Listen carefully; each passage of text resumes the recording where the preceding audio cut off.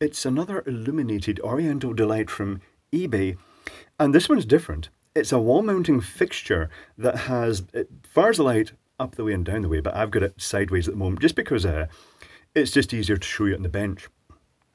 And the interesting thing about this is it has burn doors to shape the beam like some theatrical fixtures have.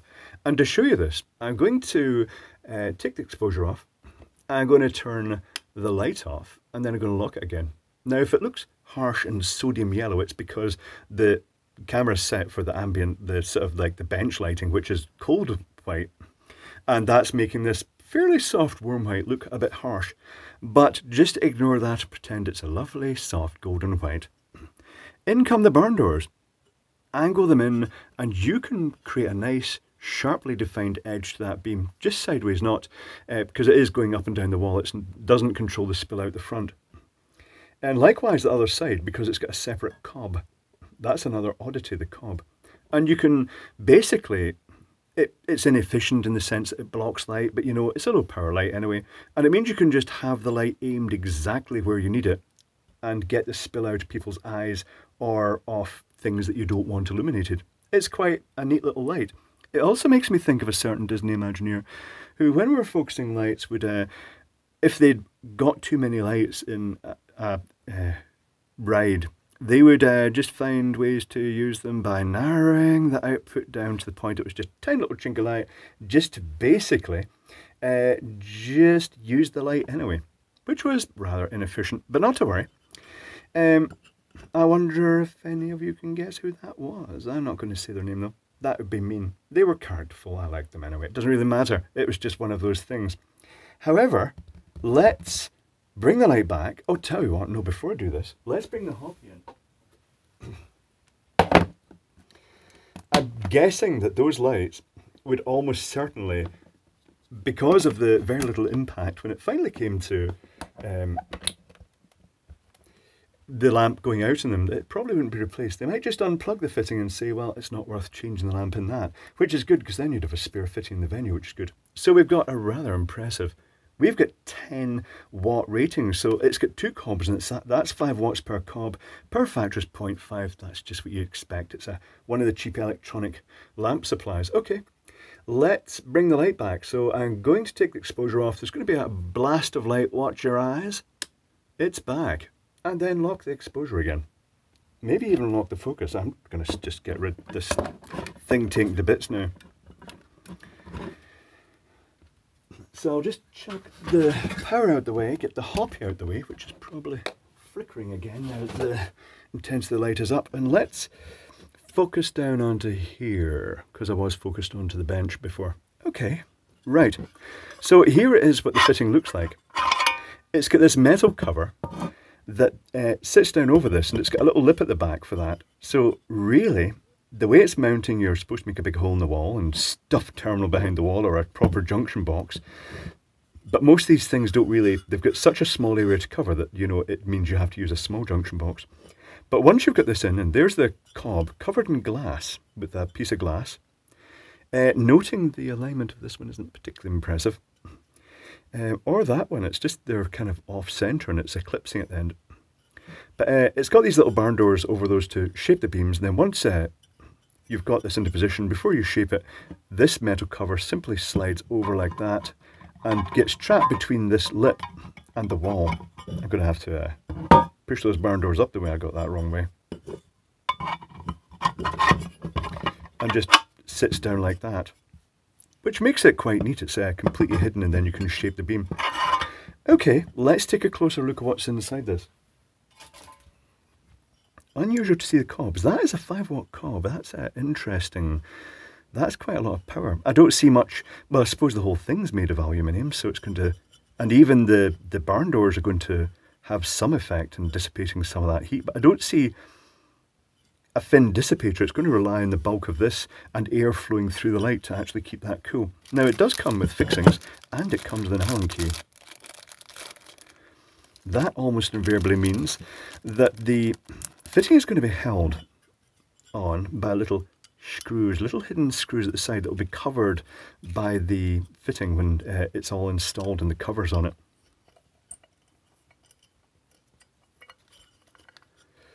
So the cover comes off. This is the bit that screws onto the wall. There is a generic power supply. There is an earth. There is a little seal they couldn't be bothered putting on. Oh, the earth is loose. The earth is wobbly and loose. They've not tightened it up. That's assuming it can be tightened up. So many of these, the screw bottoms out before it's tight. And that's exactly what it is here.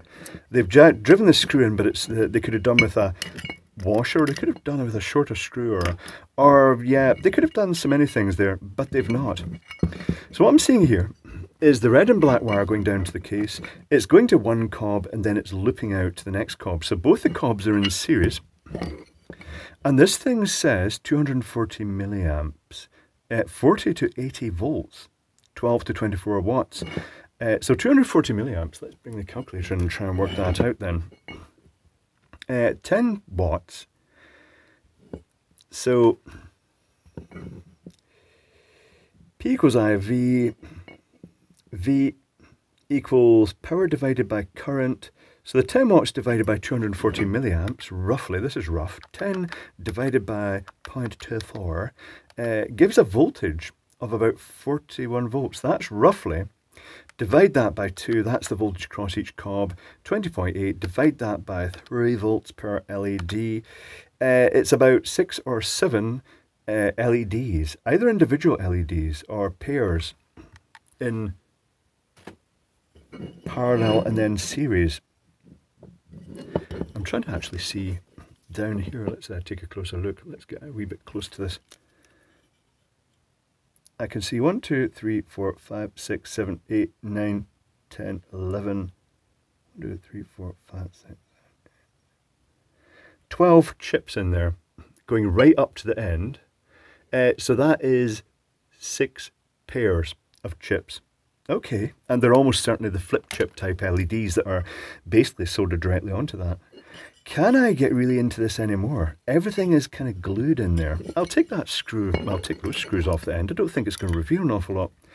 It's also glued, but I can pretty much guess that those cobs might be screwed into the aluminum. Let's use a beefier screwdriver for this. I could even use the correct type. Maybe I won't. Maybe I'll just use brute force and ignorance. It always wins. This is probably going to release the barn doors if this comes off because it is glued. Ugh. The glass is trapping that.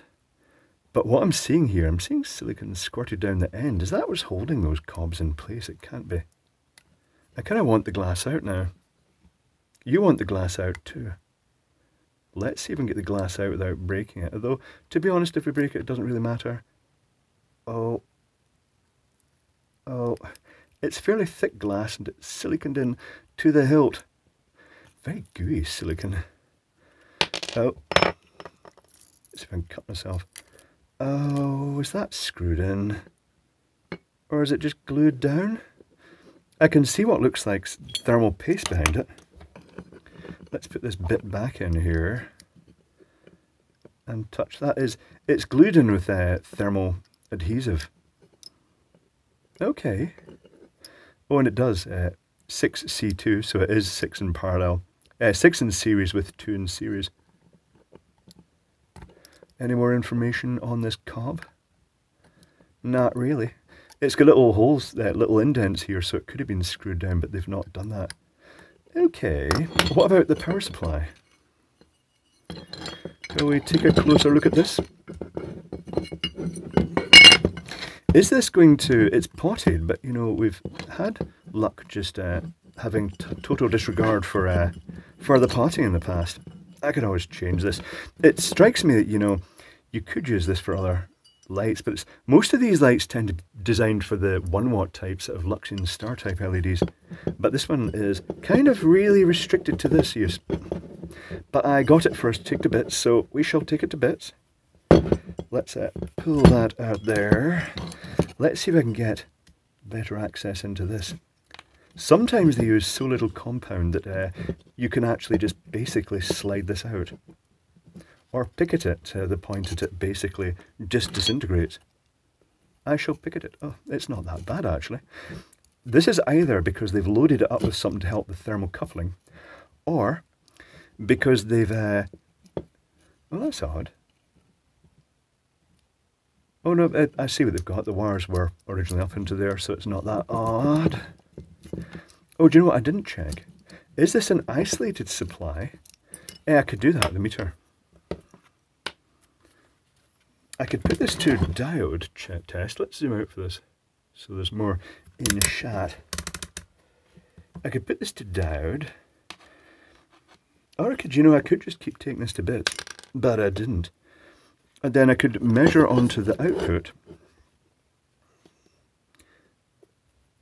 This would involve multiple permutations here. Oh, that's not good. See, when you get a display like that, it kind of suggests that this is a... You see that diode? That is a buck regulator, so it's not isolated. So that COB, when it fails, well, may actually arc across and burn through sometimes through that fiberglass layer on top of the aluminium. And if the aluminium makes contact with the metal, it will actually cause an earth leakage issue. That's what happens with some of these things. Let's continue ploughing into this then. I don't think there's going to be any surprises. I think it's going to be the sort of thing that we see on a regular basis, but just potted and put out of sight. So I shall just keep gouging at it. I could have paused while I gouged at it. Would that have been a good thing? I usually get complaints about not showing everything when I do that. Okay. Here we go. It is wanting to slide out now. See if I can slit myself in this thin metal. I'll just push out with this. Maybe not. It's just not wanting to part. Usual arrangement, they've got a bit of a liner in here that's kind of glued in place. Sort of waxed papery type stuff. Let's have a wee prod at that. Not really glued in, it's just the plasticized paper might be our description. That's more modern, isn't it, than waxed. And this, is this capacitor holding a charge? No. What do we have then? We have the inductor in the output. We have a little capacitor in the output. Yes, we do have a little capacitor there. I don't think that's a bootstrap capacitor as such. I don't think this is a high enough power thing. I'd guess it's probably going to be something like a bright power chip. I shall zoom down a little bit here because that way you're going to see a bit more.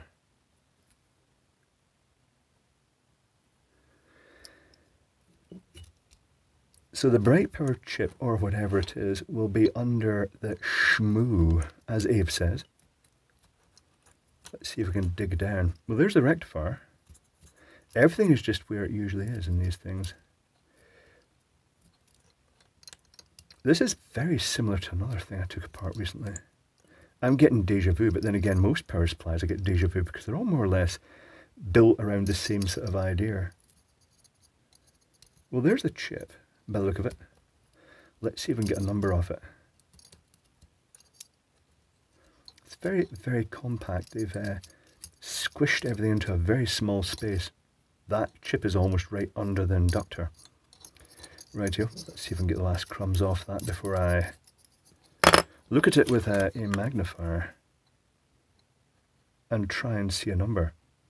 My magnifier is steaming up with excitement, as it so often does. I should keep my fingers away from it. Oh, not easily seeing a number here. There is a number, but it's not easy to read. Tell you what, I'm just going to pause momentarily while I check this. Well, that was very hard to read. I ended up having to use just about every trick to actually find that. It's actually got 3 lines of text, but the main thing is, it is a BP2866B, which is a bright power chip. It's super minimalist. Let me just zoom down on this and show you the circuitry. So if I zoom down this, it's going to lose a bit of resolution probably, and we'll stick this here. So have I got anything small enough to point? Yes, I have. I've got the screwdriver.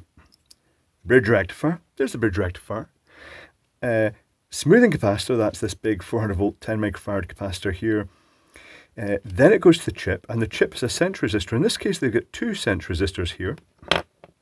And I'm just spotting something else that is not showing that drawing. Okay, there's another little sense resistor on here.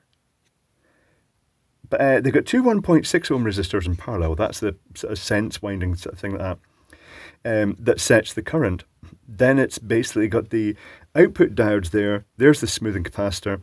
That's the sort of the freewheel diode that allows this to operate very efficiently.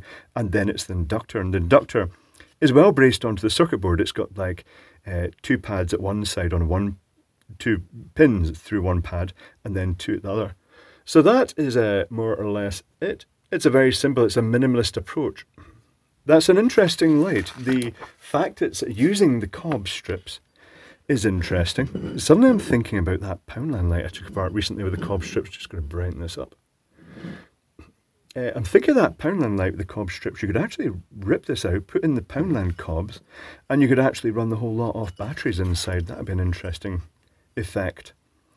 But interesting case. I like the way it goes together. I like the little barn doors. They're quite interesting. Oh, these are just clipped. Are they just clipped on? Or are they actually sat on? They might just actually be pushed over. And I think they're just clipped on though, and then the lot is put together. I don't think they're clipped on afterwards. I don't think they could they? This is where I hurt myself. This is where I hurt myself. Could they clip on? No, they have been sat onto that. It's just, they've got that open to make the extrusion easier. But there we go. Interesting stuff. It's an interesting light. It's in bits now. It's a fairly standard driver. It's unusual to see the COBs and protected under the glass like that, because it's got live connections, of course, because that's not an isolated supply. But a neat light. Yeah, that was worth taking to bits.